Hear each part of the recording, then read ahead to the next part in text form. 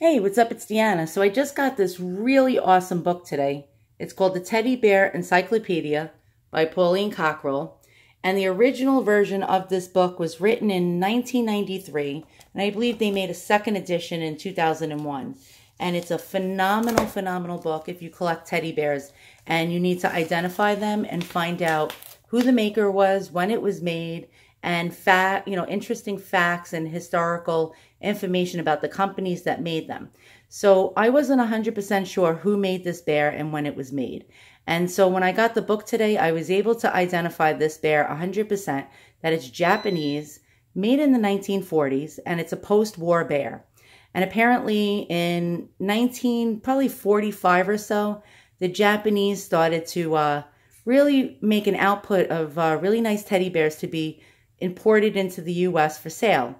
And so here's an example of some of the Japanese bears. I'm trying to hold the book up because there's a glare. But it's explaining about how they were made with synthetic materials back then.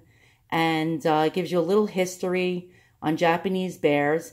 And apparently the bear I may have was probably made in the 1940s by the Kamar Toy Company. And its distinctive feature was airbrushed paw pad designs. And as you can see here, mine has that distinctive airbrush paw pads made out of velveteen, and they're carded. So on the bottoms of the soles, there's little cardboard pieces that are inserted into the bottom so the bear can stand up on its own. And it's really a cool design. And in the book, you could see it here.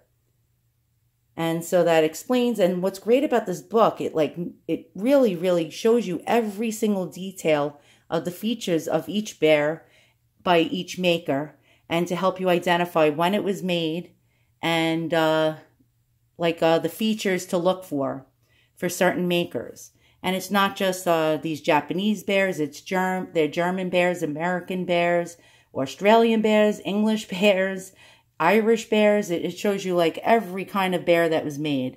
And so here's another example of a bear like mine from the 1940s, and I'll show you him again. And there's those distinctive paw pads, and in here, distinctive paw pads, 1940s, it's saying.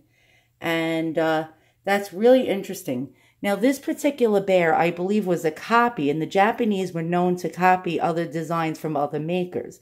And I believe this bear was meant to be a copy of Steiff's Teddy Baby, which started to be made in the 1930s and was continued to be made in the 1950s.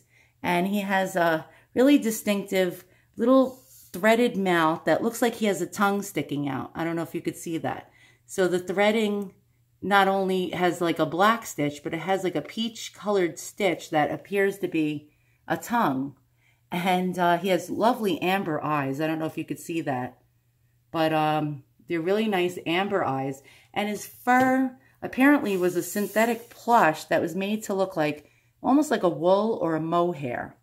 And he has nice long arms. He's fully jointed. And his face is just really sweet. He's a very sweet looking bear. Now the example in the book looks very cheaply made. And it looks like one of those carnival bears. And my version actually looks like a high quality one. And so this particular one is a lovely bear. And also the other example that they show from the 40s, again, looks like a cheaply made bear made out of a cheap carnival bear plush.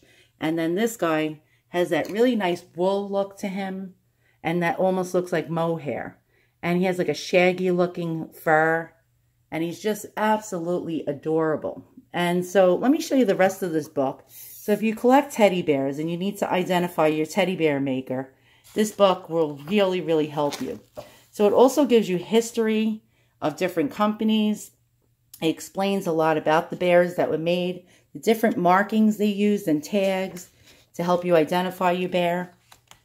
And so here's some other examples. It tells you the history of each company. Here's a Guns bear. It's an American bear. And it shows you all the distinctive features to look out for to find out if you have one of the bears made by them. And let me keep showing you. It shows you Steiff bears, English bears.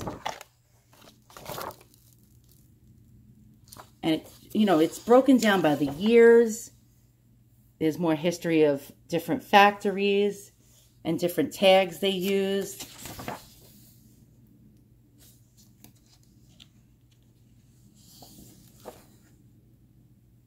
So this is really, really a phenomenal book.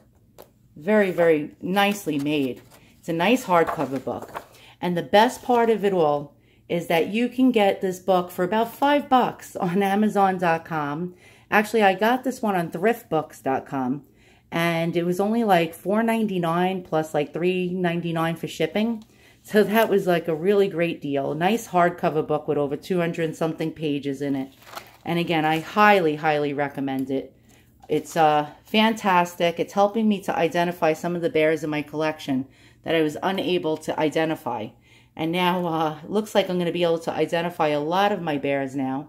So once again, thanks for watching. If you like what you see, give me a thumbs up and a subscribe, and have a great night.